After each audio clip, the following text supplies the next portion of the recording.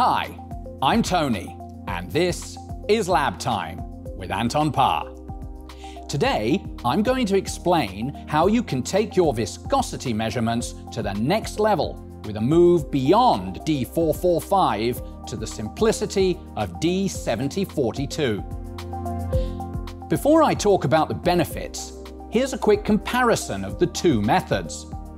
ASTM D445, the glass capillary method, is an old method established more than 80 years ago. It describes the determination of the kinematic viscosity of a sample with a glass capillary viscometer. The kinematic viscosity is calculated by measuring the flow time and multiplying it with a capillary constant. ASTM D7042, on the other hand, is the more modern method. Initially approved in 2004, it's now widely accepted. D7042 involves calculation of kinematic viscosity via measurement of dynamic viscosity and density.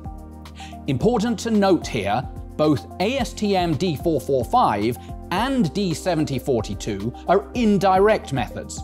The kinematic viscosity is not measured directly, but calculated. But why was D7042 developed in the first place? Well, D445 has a number of limitations related to the level of technology available at the time the method was created.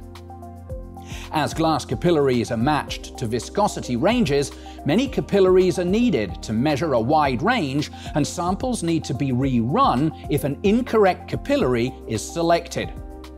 Also, each capillary requires regular calibration and has to be tracked in the quality management system. Because the capillaries require a large, constant temperature bath to maintain thermal stability, changing temperatures takes hours. And all of this for just a single parameter, with a huge amount of sample and a procedure that leaves a lot of room for error. That's why two Austrian engineers came up with the D7042 method. They applied now available technologies to eliminate the difficulties associated with measuring viscosity via the D445 method. The benefits of D7042 include measurement of the viscosity with a single robust metal cell with which a remarkably large viscosity range can be covered and which can be thermoelectrically heated and cooled. This means, in effect, the combination of multiple instruments in one, with temperature changes performed in minutes. D7042 also allows determination of other parameters like dynamic viscosity and density from a sample volume as low as 5 milliliters. As part of the international approval process for D7042, good correlation with D445 was confirmed through multiple studies. Built into the SVM, the ASTM-approved correction factor can be applied to directly show a D445 corrected value. This means you obtain a result practically equivalent to D445 right on the screen of your smart viscometer. Now, you may be wondering what kind of samples D7042 can be used on.